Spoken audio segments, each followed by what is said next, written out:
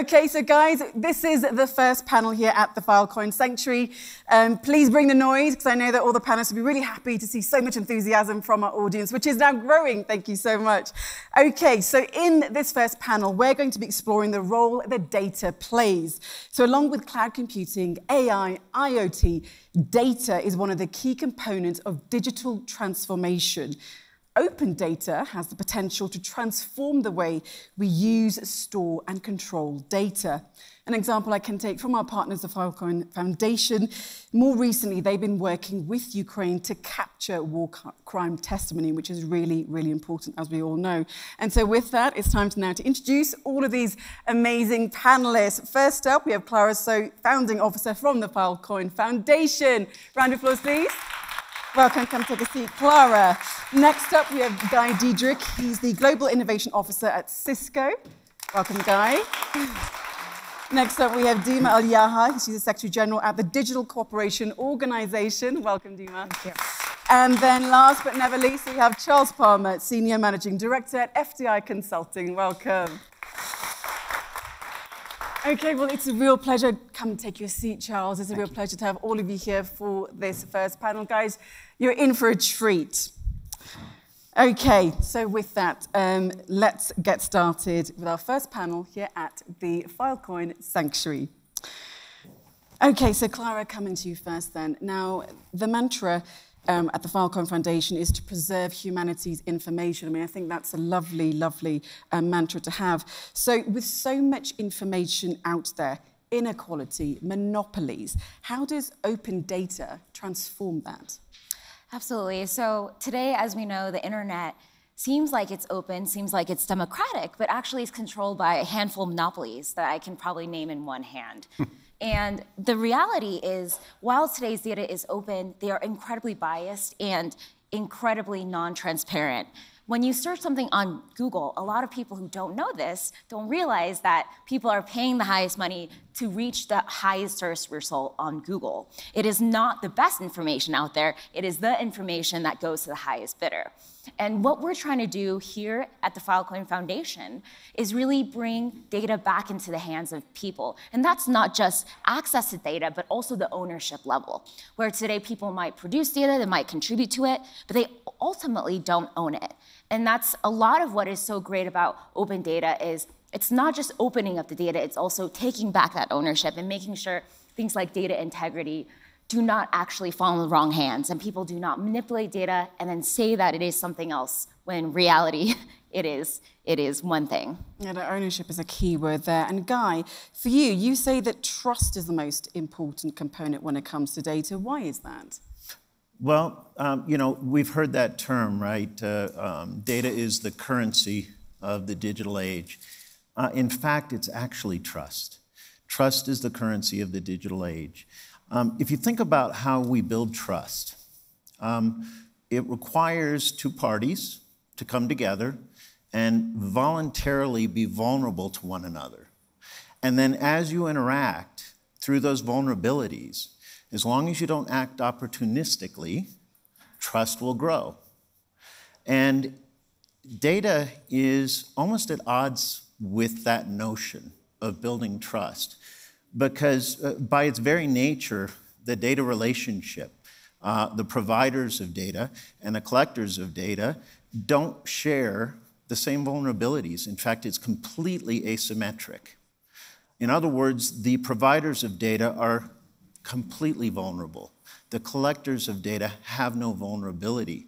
And until we can make that relationship more symmetrical, we are not going to see trust and data come together.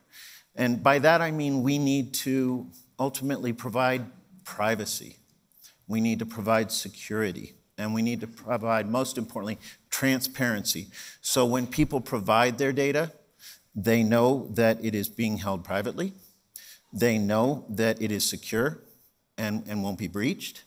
And they know how that data is being used. That's the way that we bring symmetry in and hopefully build trust with regard to data. Yeah, it's a really important buzzword there, I would say, for when we talk about data. Now, Deemah, for you, one of the words that Guy didn't use there was digital cooperation. For you, that's the most important component. Oh, definitely. We cannot neglect the fact that data is the lifeblood and the fuel of digital economy. And the more that we gather the data, the more that we collect data on either a national level or a global level, we have to analyze it and we have to make benefit and use of that data. But if we are not sharing that data between each other and having the right cross-border data flows, then we cannot come up with the new innovations that our people need. We cannot help and support our governments to transform, and we cannot help private sector to grow and prosper more. So therefore, we have to work together and collaborate together to create the right standards, policies, and regulations that will enable that cross-border data flows, and we speak the same language when it comes to data. But how, when it comes to digital cooperation, then how do we also ensure, Deemah, that the wider community is also utilised within that so that no one really gets left behind? An amazing question.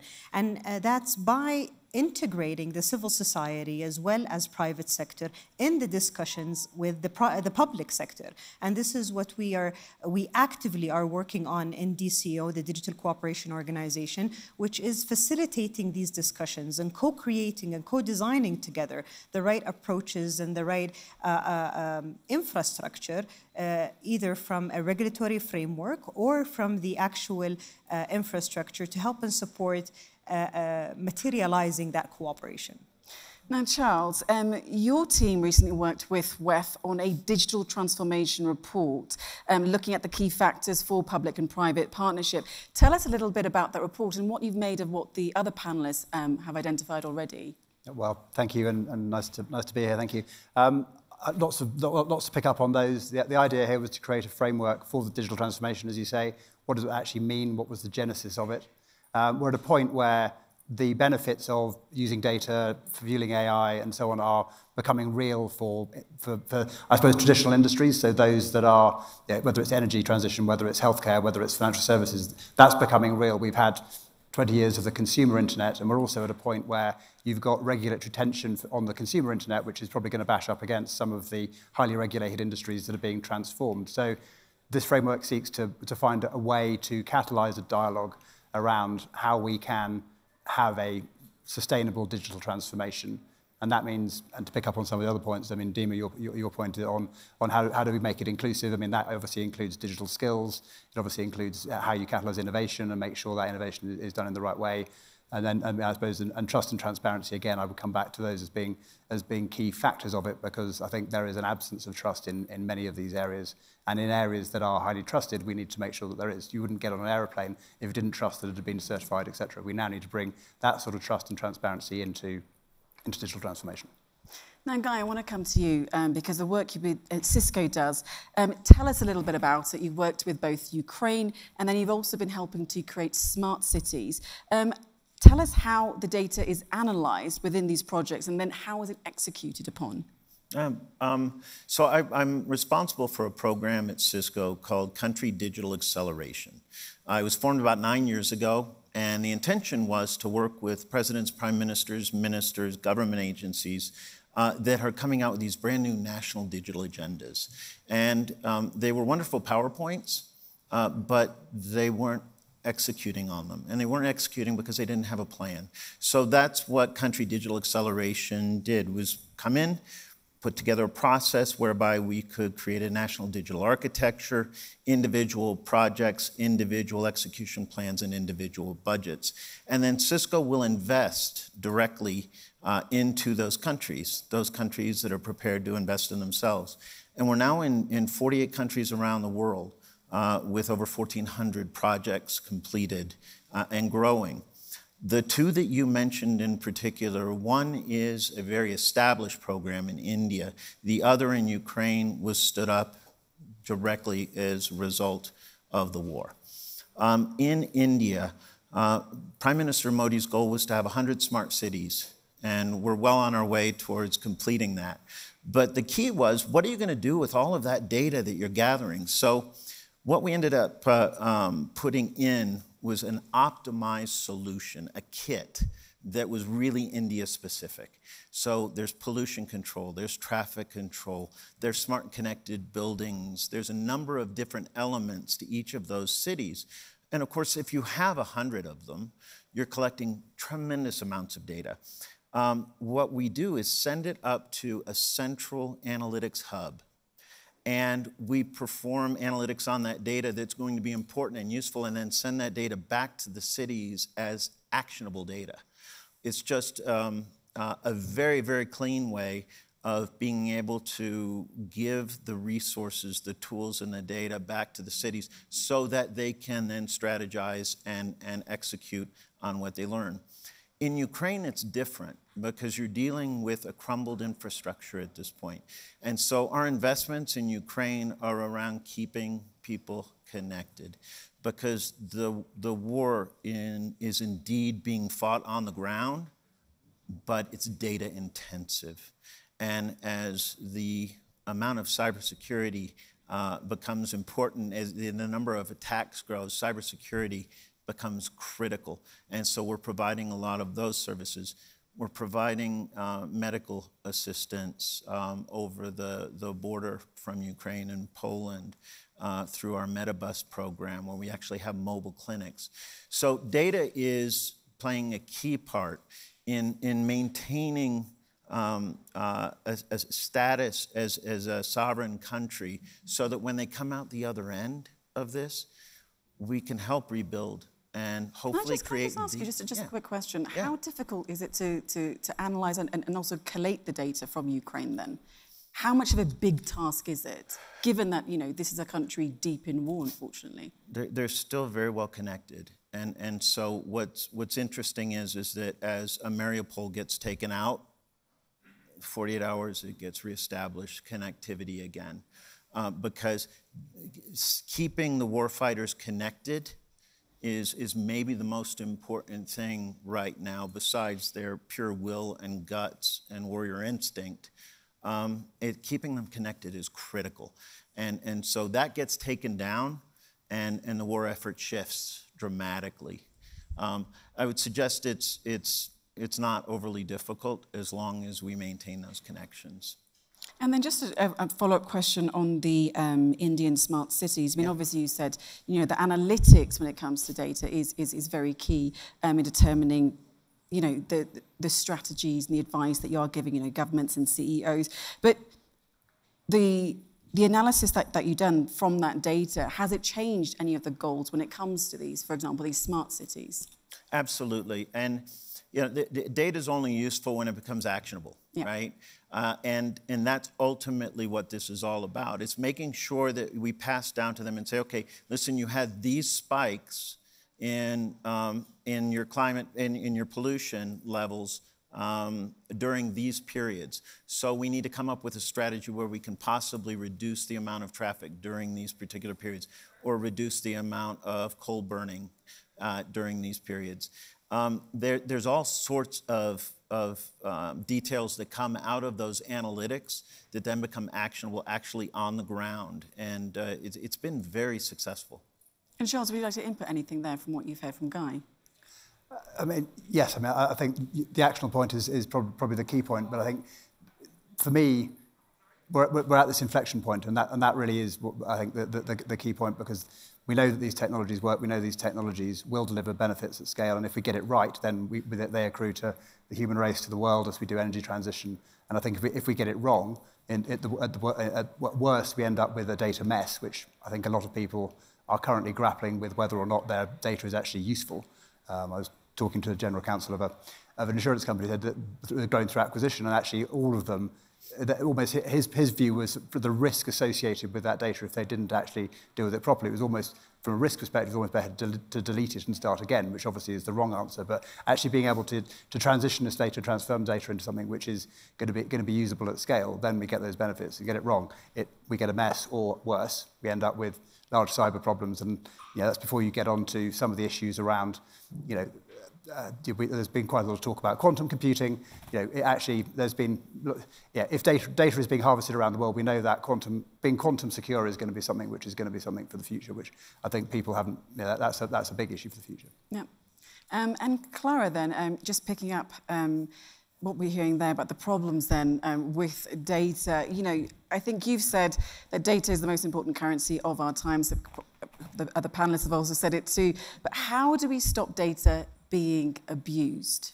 Yeah, I think data being abused is a huge problem. I actually spent most of my career focused on online disinformation and misinformation, from terrorist content online to election security.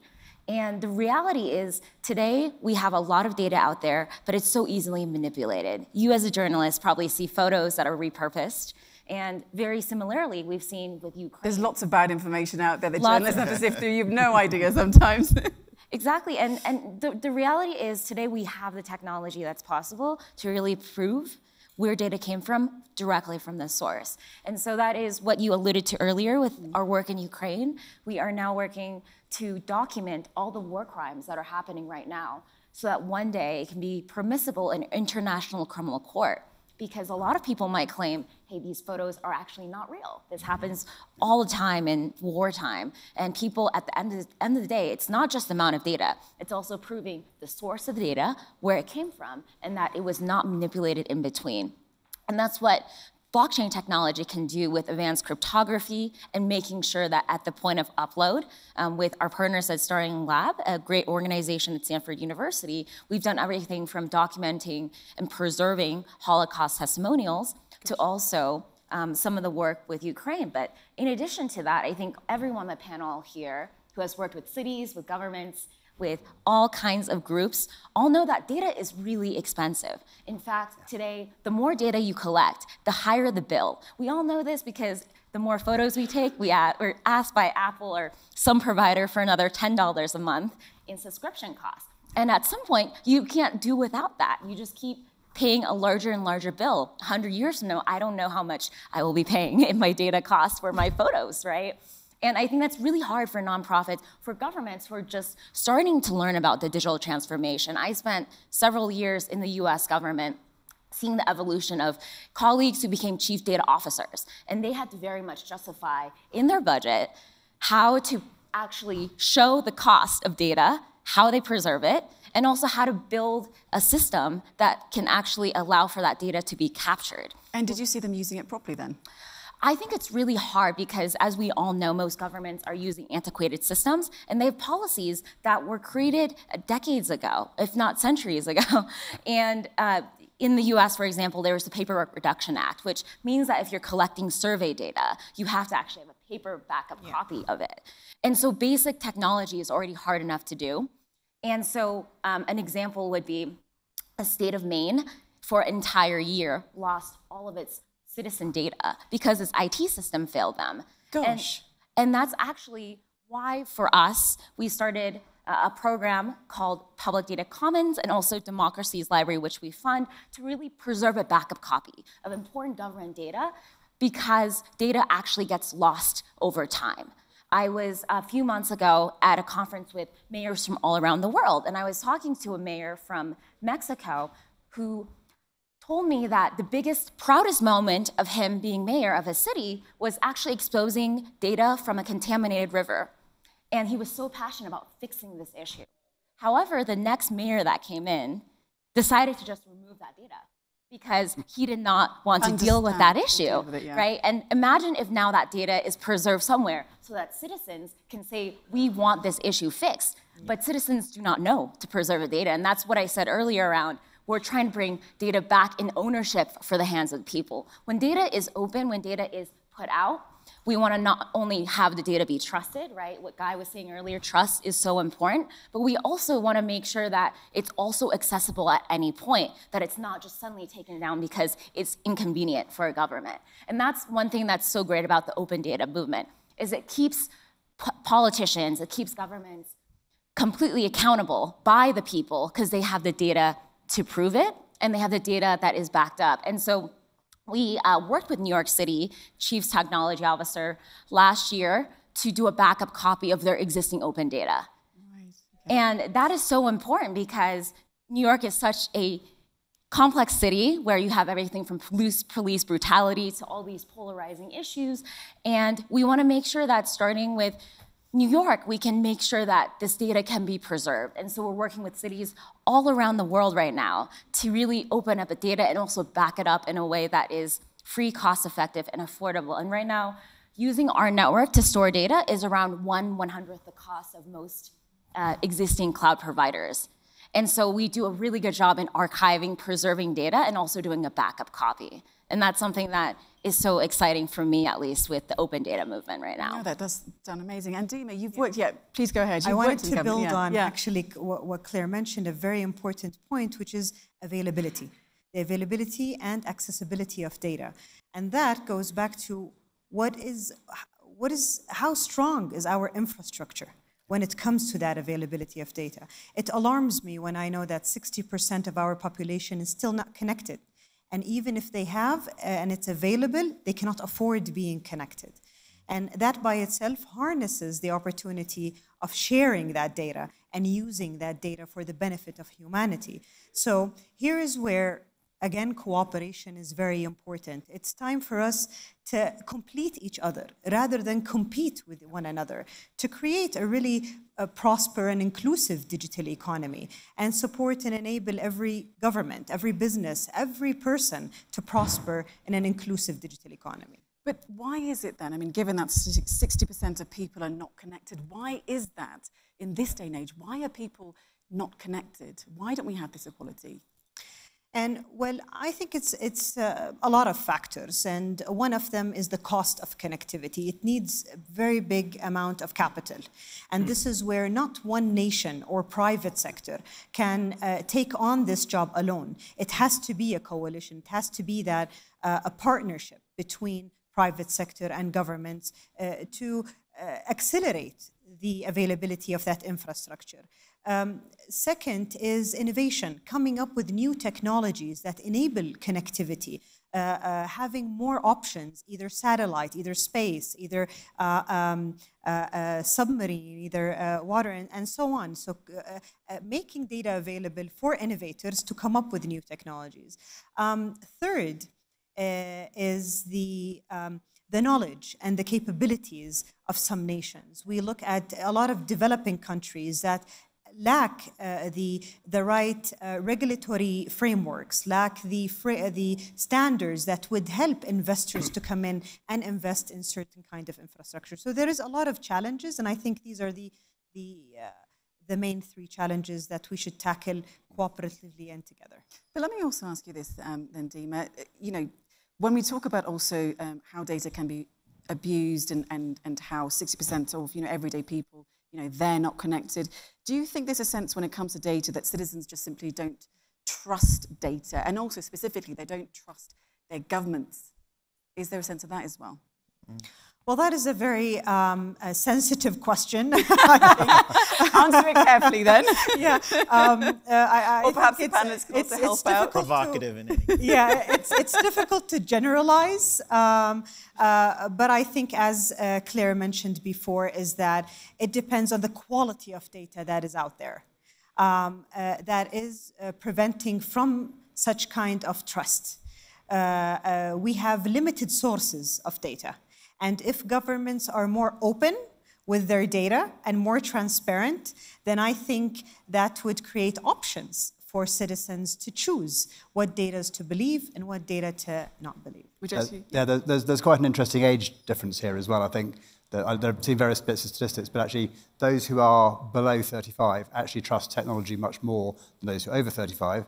Now, there are some obvious reasons for that, but I think that coming through the generations is going to be very interesting. And I think and we were talking about Saudi earlier, where you've got those countries with very young populations, and you have the opportunity to sort of, I suppose, double jump the infrastructure that you might have in the US or the UK or wherever it might be. I think that's where you get some really exciting opportunities where governments can actually lead the way, whether it's in allowing companies to set up very quickly, whether it's in moving straight to mobile rather than having fixed infrastructure, et cetera, et cetera. I think that, for me, is a really exciting opportunity to accelerate in those markets.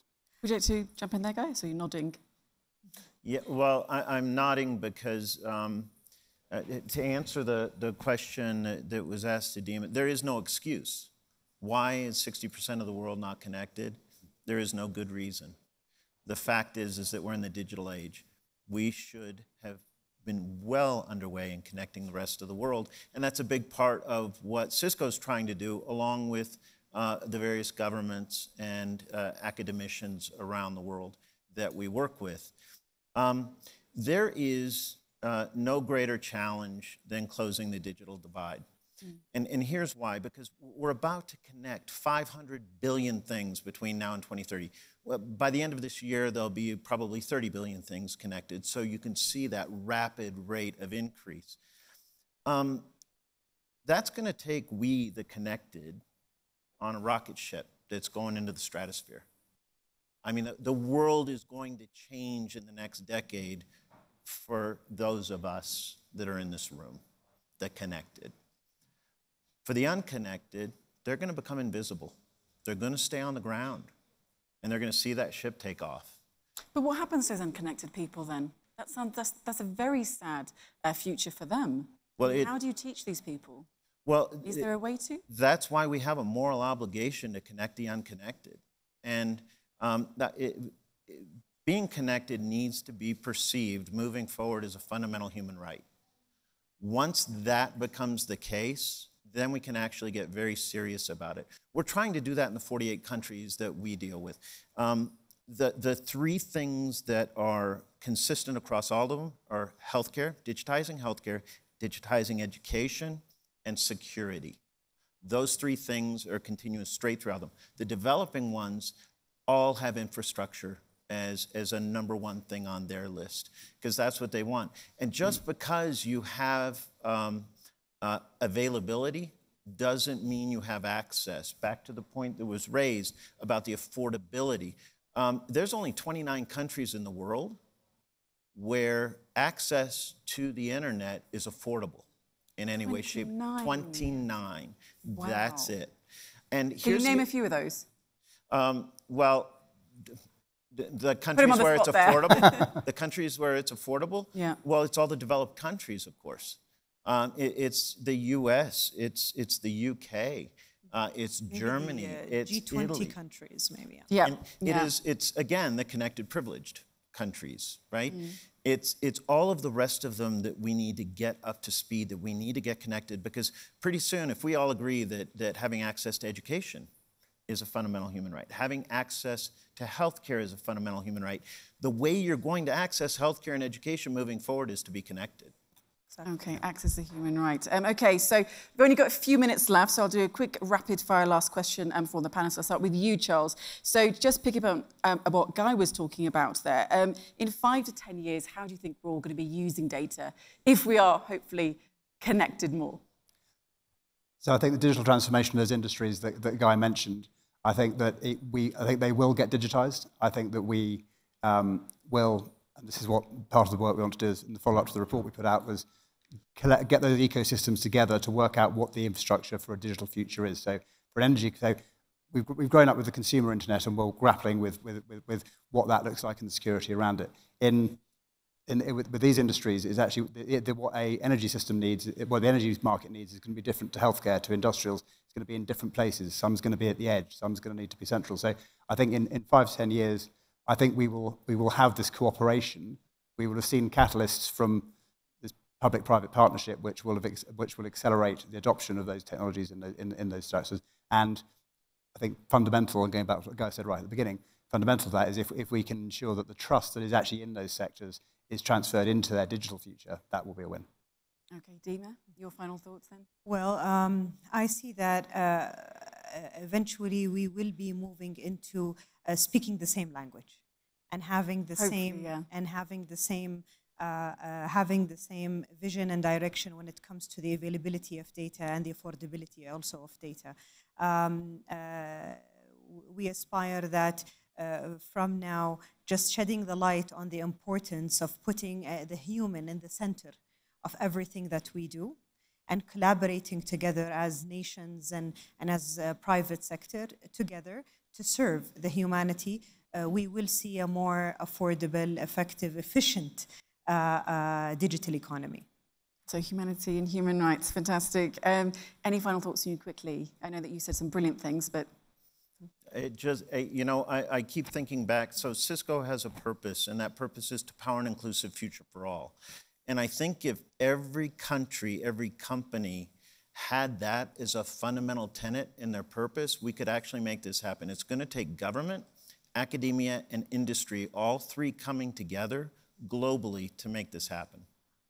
Okay, and then Clara, final words. Yeah, I think ultimately it's going to come down to data integrity, because for years we've seen this happen. People want to make the world more connected, but it's monopolies that have come in and offered free internet to certain countries. And some of that data is weaponized for their own personal gain. So I ultimately would love the hope of everyone who is online, who is more and more connected, to have a more diverse and equitable world. So what's really exciting about the blockchain community and also a lot of technology sectors is, as we hit the pandemic, more and more people are online, and it actually doesn't matter where someone is based. For us at the Filecoin Foundation, we pay everyone the same salary no matter where they are in the world. We have a very standard salary, and we believe that someone in Africa is as talented as someone in North America, as talented as someone in Europe.